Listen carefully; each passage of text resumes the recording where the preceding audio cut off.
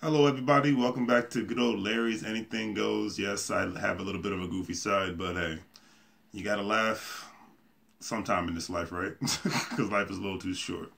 Anyways, we're going to talk about my favorite subject matter, money. Money, money, money. But we're not going to talk about it in the form of most people talk about it in buying nonsense. It doesn't mean anything after you buy it, especially given the fact that Black Friday just passed and Cyber Monday is coming tomorrow. I'm sure everybody, if they have not spent their money, they will be spending it tomorrow, giving their money to a corporation that's not going to give it back to them on any level. But hey, it's always nice to have good things that don't mean anything, right? Anyways, we're going to get into the topic really of not just money as a whole, but we're going to get into the topic of money as in gold and silver. Because I think when people mostly think of money, they think of two aspects of it: cash money and credit cards or debit cards. But they don't think of any other aspect of money, and especially in the original form of what money was before even paper money and credit cards and debit cards really even came into existence, you know. And the funny thing is, just from listening to various different podcasts and doing my own research, it amazes me how most people don't even realize, especially our generation, the millennial generation, does not realize the fact that gold and silver actually, the value of gold and silver is actually more than actual cash money in itself. You know, it's a crazy thing because most people utilize nowadays debit cards and credit cards. It's a rarity if ever anybody even uses cash money anymore. I mean, I was at a grocery store today and this gentleman was paying with cash money and exact change. And the thing is, it took a lot longer for him to pay for his food, but the value that he was paying, utilizing to pay for his food, probably way worth more than what I use as far as utilizing my debit card. A great example. You have a $20 bill here. Okay. But if you had $20 in actual quarters or in actual gold, the value of this is more than a $20 bill. Now, most people probably like, no, that's crazy. I just don't see it happening. You know, how the heck is gold and silver, the value of that actually worth more than cash money? If you really look at the history of money as a whole, you know, especially during the beginning of the existence and the birth of this country, you know, what was utilized as currency was gold and silver. A lot of the reasons why even people came to the Americas was for the gold, for the silver, and obviously for the cotton and the tobacco and all that good stuff when it came to capitalism. But usually the sort of trade that took place during that time period and for a long time throughout America's history and the world's history, really, when you look at it, when it came to currency, they utilized gold and silver. You know, people didn't come up with their own currency dollar bills for decades, for centuries, you know, for a long time, because during that time period, those actual paper dollars did not have any value. But the gold and silver had way more value, was much more valuable. And people really don't look at it like that. And the craziest thing is, by purchasing gold and silver nowadays, you know, it's actually worth way more than you having cash money. So the funny thing is, when you really look into, and I'm, you know, apologize when I'm looking into my notes, when it comes to the cost of gold, it's actually so an ounce of gold in a sense is worth $1,300.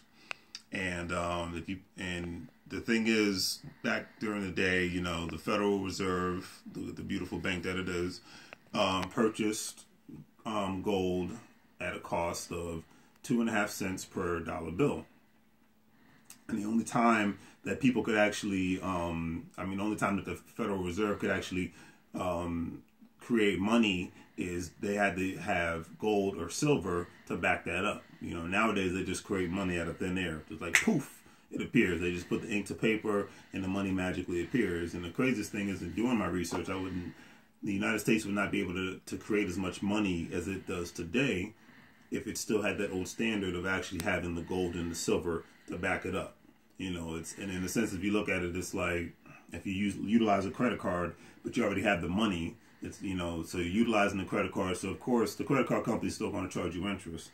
But it just depends on, like, say if you spend $10 on that credit card, they charge you interest It might be $3 to $5. You're paying extra.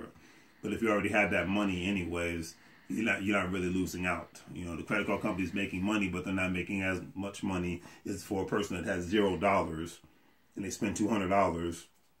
And so the person has to make the bare minimum payment every time they get paid. So therefore, they continuously tackle on the interest until you pay the bill off. And that's how the credit card companies and the banks make their money when it comes to that.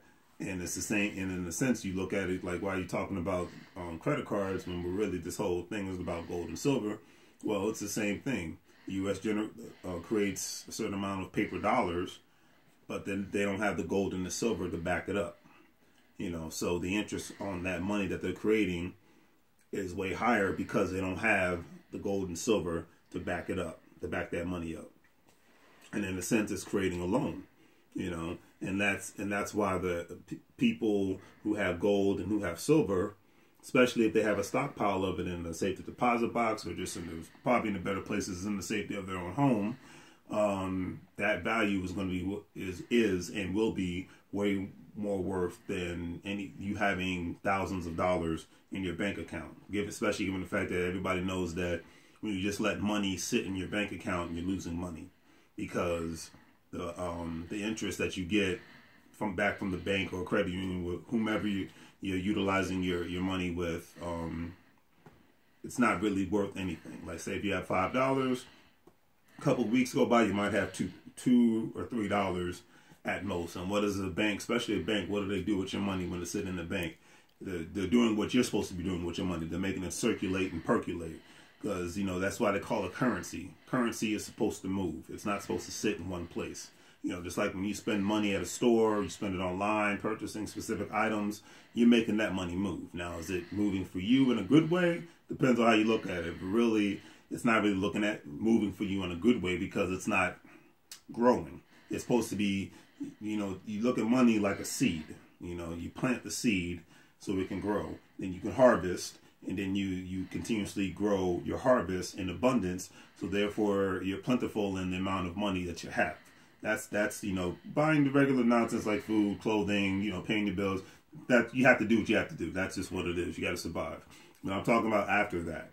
What are you doing with your money? It's called currency for a reason. It's supposed to move around continuously in a circle. And that's the whole thing. At the end of the day, you let your money sit in a bank account. It's not doing what it's supposed to do. It's a relationship that you're supposed to have, and it's like creating a family. All right, you get married, you have a kid, now I have 3 more kids. That's the best way for me to describe it in a sense. I'm not telling you to have a bunch of kids. That's on you. It's your life.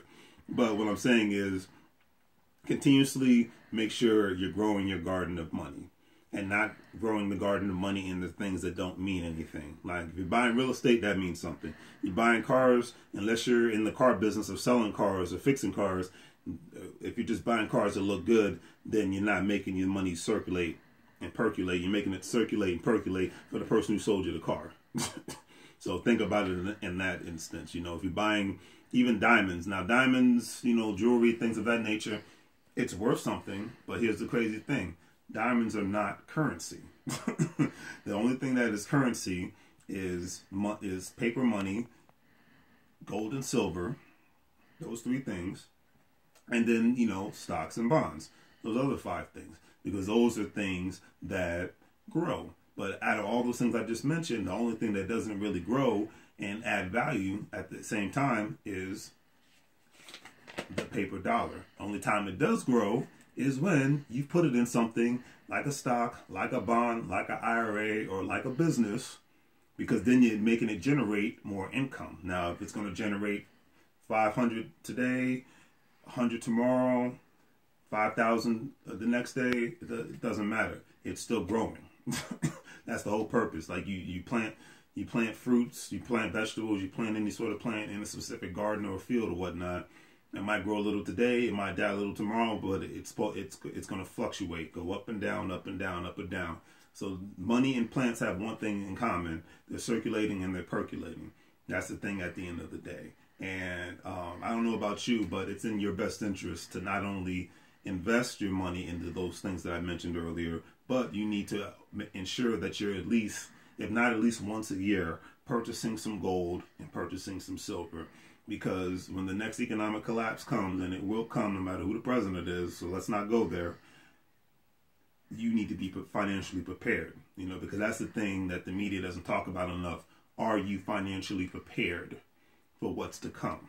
Forget all the nonsense going on with stars and rappers and singers. I don't care about them because they're making money work for them, And I'm not a Kardashian fan, but guess what?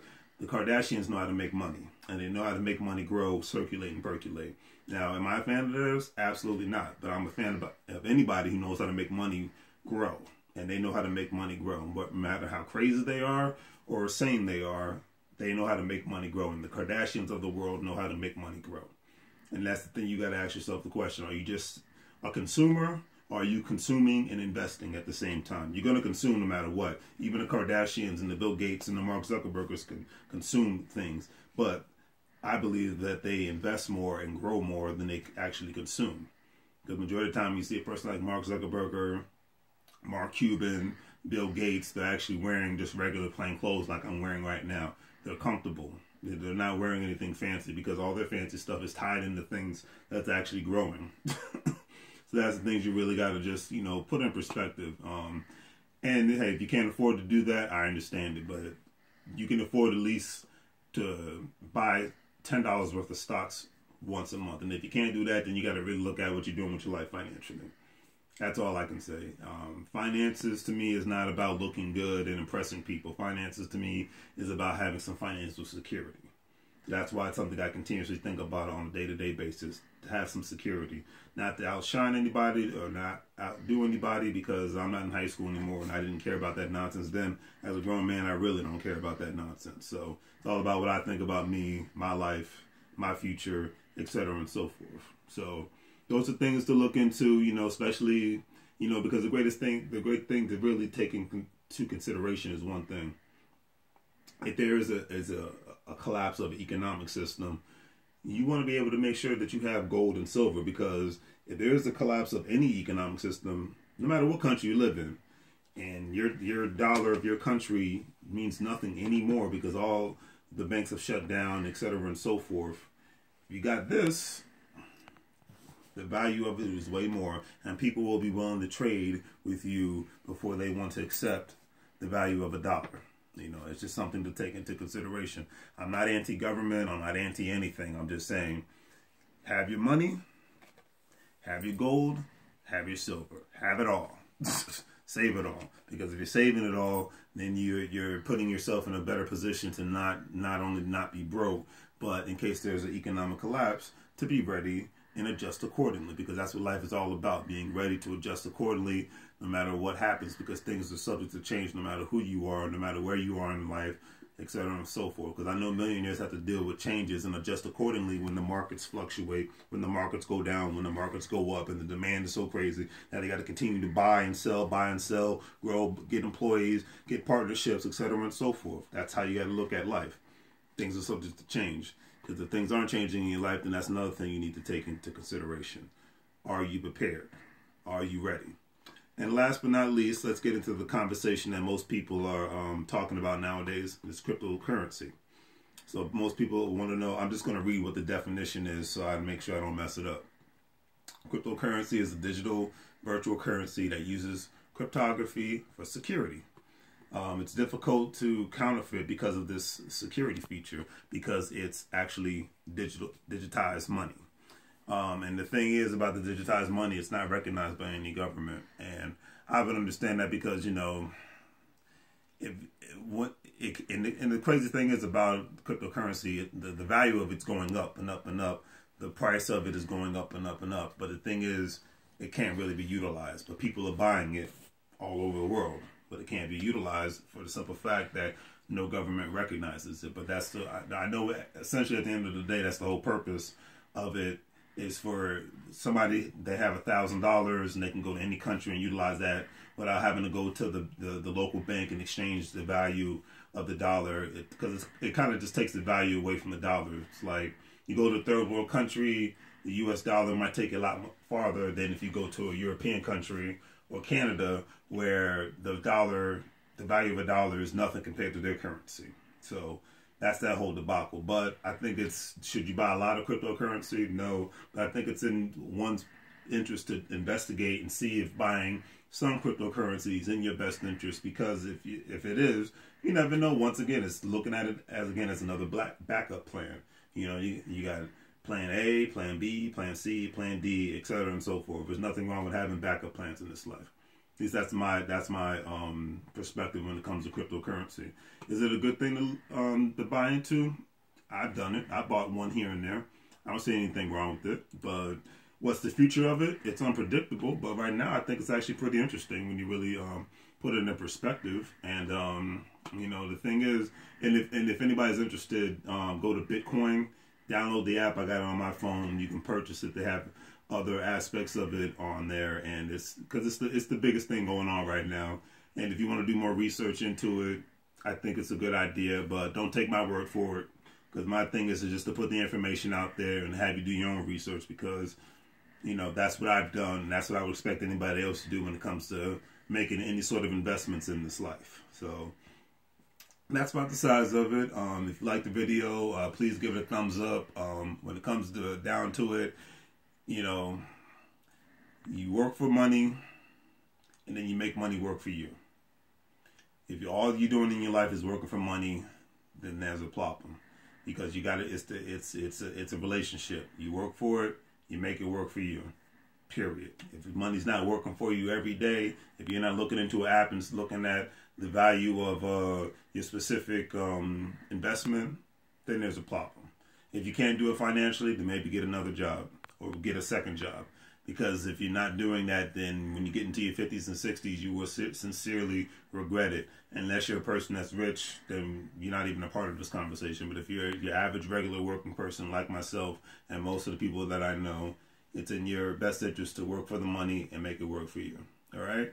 I hope you all had a great Thanksgiving. And remember, anytime you utilize Cyber Monday and Black Friday, you're just making somebody else rich. But you have an option to buy stocks and bonds or put money into your IRA account or whatever sort of investments. Or if you have a business, put more money into your business.